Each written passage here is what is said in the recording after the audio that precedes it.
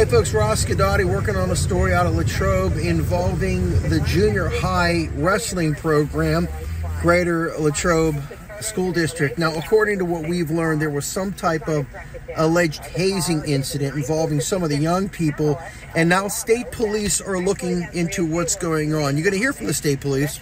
Also, we got a statement from the school district about what's happening as well. Join us at 5 o'clock. We're going to have full details for you.